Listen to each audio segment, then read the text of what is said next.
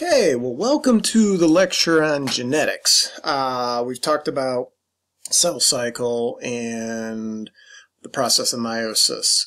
Put that together, and now we're into genetics, especially meiosis. You inherited half of your DNA from your mother, half from your father. That set your genetic code. What we're going to look at are the basics of genetics. We're still learning huge amounts of information about genetics and how these things work, and there are always exceptions to the rules. But what we're going to talk about are just some of the basic core foundations of genetics. That is what we call Mendalian patterns of inheritance. So Gregor Mendel was this Austrian monk, helped establish the foundations. Now, one of the basic rules in genetics is like begets like. It means like produces like. So you look at this couple here, mom and dad, you look at their hair color, their eye color, if we could go in and look at their blood type, etc. We would expect their kids to have inherited those traits, those variations. Similar hair color, similar eye color, probably same blood type, etc.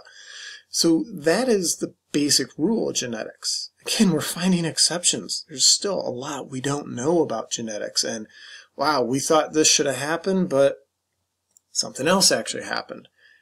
That's the fun part about genetics. It is a constant changing field of science. There's always new information. And as technology improves, our knowledge of genetics grows and improves as well. Okay? So as I mentioned earlier, one of the founders of genetics is this Austrian monk named Gregor Mendel. Now, Mendel was not the first person to study genetics, but he was really the first person to actually kind of quantify genetic research. So he applied mathematics to his experiments. That was a huge thing. That was a big, big deal. He followed the scientific method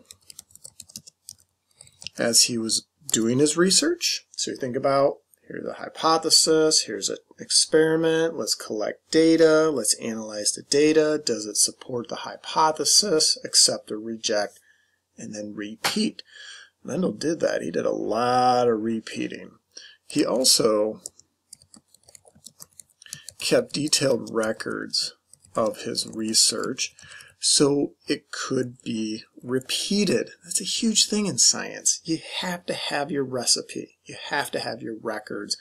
Otherwise, nobody else can repeat it to confirm.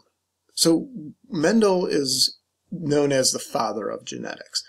But keep in mind, in science, no one individual does everything. He established some of the foundations. He was using previous knowledge from previous scientists.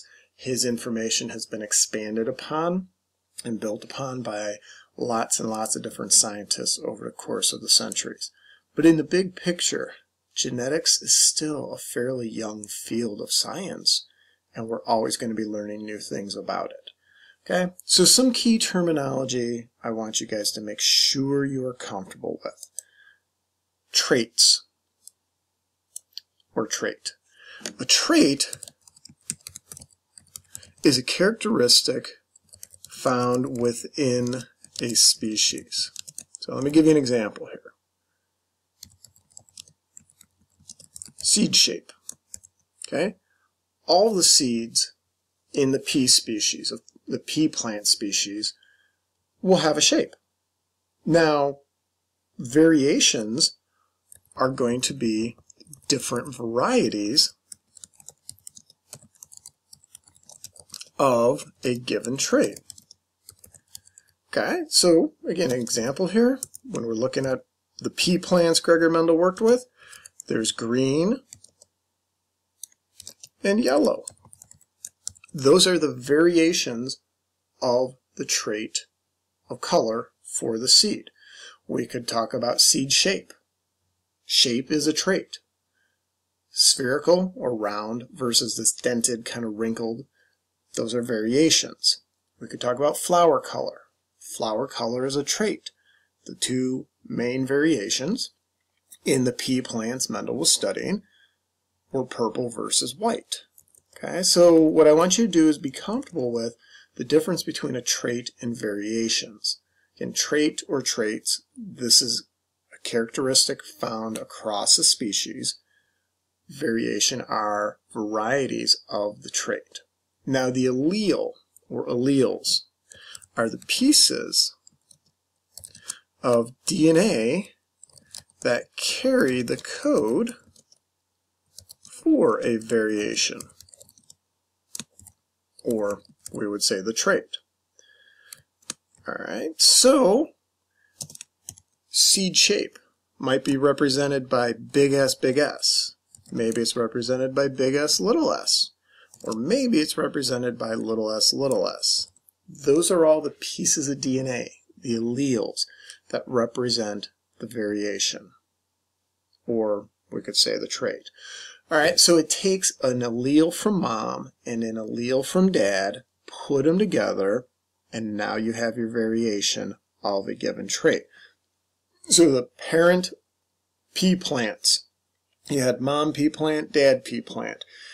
One piece of their DNA from mom, one piece of DNA from dad, one allele from mom, one allele from dad, combined to create the offspring. The offspring inherited two alleles, which then were either big S's, little s's, or one big, one little, and then that is the genetics that the child inherited. Okay, so as we look at traits and variations and alleles, we want to keep in mind it takes two alleles to represent a variation. Now, if you are homozygous, both alleles are going to be exactly the same. Let's get that exactly the same. This can be represented by, and I'm just going to use T's for an example here. Any letter in the alphabet works. Big T, or little t. Okay? Those individuals who have big T, or the individual who has little t, we would call them homozygous. Now, an individual who is heterozygous, the alleles for the given trait are going to be different sized, or sizes. Big T, little t. Alright, so if you're a heterozygous individual, you inherited a big allele and a small allele for your given variation. Now, when we look at variations, some variations are dominant.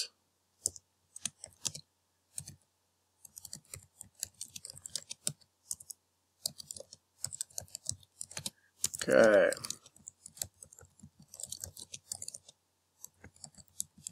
A dominant variation is going to be an allele or a variation that can block the expression of the recessive. We represent this with a capital letter. And it could be big T, it could be big S, it could be big A, big H, etc. Any capital letter represents the dominant variation. But again, keep in mind, dominant can block the expression of the recessive. It does not mean more common. Don't mix that up. Don't think, oh, dominance is always going to be there. Not true. Not true at all. O blood type is a recessive blood type, yet it is the most common blood type. And we'll get into that later in genetics. Now, recessive is going to be the variation that can be blocked. It will only, let me capitalize that, only express when both alleles are recessive. And we use small letters to represent recessive alleles. So little t, little s, little a, little h, etc. That is how you express a recessive variation. Two little letters, two little t's, two little a's, two little etceteras. There's your recessive variations. Okay, so here's our example to look at. Earlobes. grab your earlobe. Check it out. What kind of earlobe do you have? Is it attached? Is it unattached? So, simple example. You got one parent over here with an unattached earlobe, big dangly earlobe, and they happen to be what we call heterozygous or a carrier because they have the big E and the little e. The other parent, same genetics, big E, little e, heterozygous as well. Now they both express the dominant variation. They express the physical expression as, wow, I have this unattached earlobe, but they're carriers for the recessives. You wouldn't know it by looking at them. You can't look at them and go, yeah, your earlobe's dangling, but I know you carry that piece of DNA for attached earlobes. It doesn't work that way. You can't see that recessive allele if the individual has the dominant. So you put these two individuals together. Big E can go into the sperm, or little e could wind up in the sperm. So think about meiosis. Chromosomes rip apart when they produce sperm. Every sperm is genetically different. There you go. You have two sperm in this example. One sperm carries a big E, the other one carries a little e. Same thing with the eggs. Big E winds up in one possible egg cell, little e in the other possible egg cell. And then we look at what are the potential outcomes. So what we're looking at here is a little thing called the Punnett square. It is just simply used to predict possible outcomes. What do we think could happen?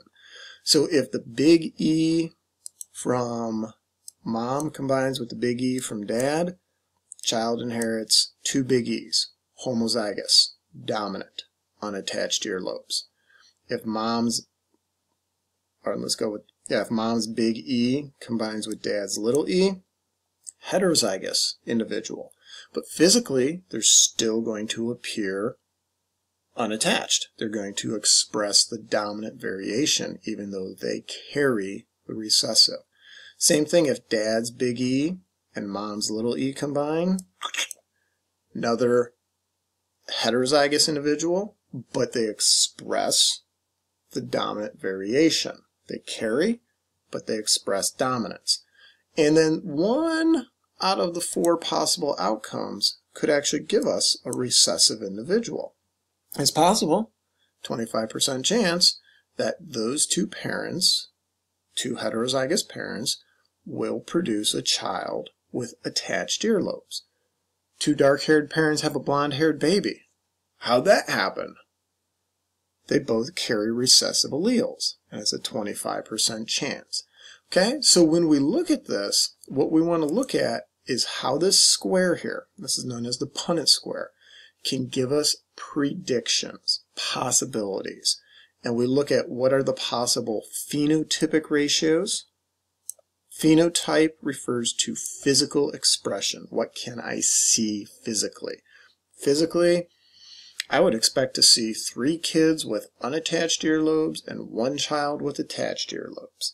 We'll also be using the Punnett squares to determine genotypic ratios, genetics. What are the genetic possibilities for these two children?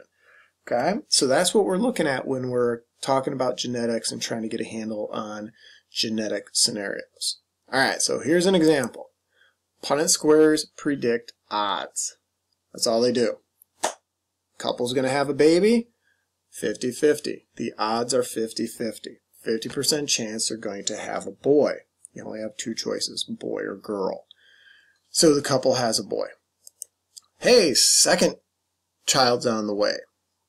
The odds are still 50-50 that your second child is going to be a boy. Now what changes is this thing called the probability. What is the likelihood you'll have 2 boys in a row? Well, that's where you multiply your odds and you go 1/2 times 1/2. The probability of 2 boys is 1/4. We went to a third child. Odds are still 1/2 that you're going to have a boy, but the likelihood drops down to 1 out of 8. Your probability changes over the course of events, but your odds don't. So we'll apply this to making money in the next lecture.